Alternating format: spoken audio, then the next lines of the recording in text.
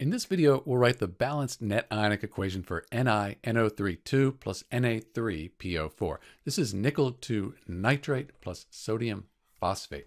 So the first thing with net ionic equations, we balance the molecular equation. I've already balanced the molecular equation. If you need help with that, there's a link in the description to how to balance this equation. Next, we write the state for each substance. So if you know your solubility rules, nitrates are very soluble. So we're going to put an AQ after this. So that's going to dissociate into its ions.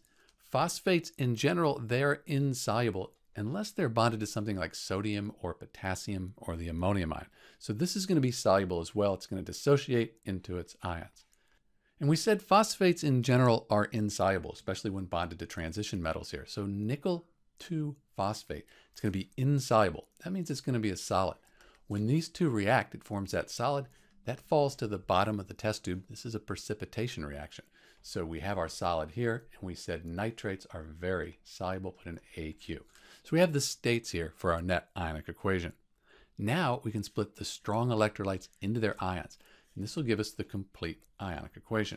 So we don't know the charge on nickel because it's a transition metal, but we do know that the nitrate, the whole thing here, is 1 minus. Since we have 2, that's 2 minus. Nickel has to be 2 plus. So we have 3 nickel 2 ions. And I won't write the states right now. I'll write them at the end. Plus we have 2 of the nitrate ions. Then sodium group 1 on the periodic table, that has a 1 plus, and the whole phosphate, that has a 3 minus.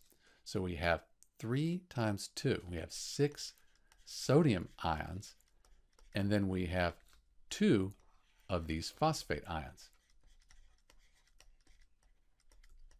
So these are the reactants in our net ionic equation. For the products, we don't split solids up, so we just write nickel to phosphate. Then sodium, that's positive. The nitrate, that's a negative. So we have 6 sodium ions, just like in the reactants here. Plus, we have 6 nitrate ions, NO3 minus. So this is the complete or total ionic equation. Now we can cross out the spectator ions. They're on both sides. They haven't changed, so we're really not interested in them. Let's see, reactants and products. I can see right away I've made a mistake here. I have 2 nitrates, but really it's 2 times the 3. So that should be 6. Let me change that. So now we have the 6 nitrates. That's correct. I can see that I have 6 nitrates here in the reactants and in the products. So I can cross those out. I also have the 6 sodium atoms here and in the products. So I can cross those out. What's left, that's the net ionic equation for nickel 2 nitrate plus sodium phosphate. I'll clean it up, write the states in. We'll have our net ionic equation. So this is the balanced net ionic equation for nickel 2 nitrate plus sodium phosphate.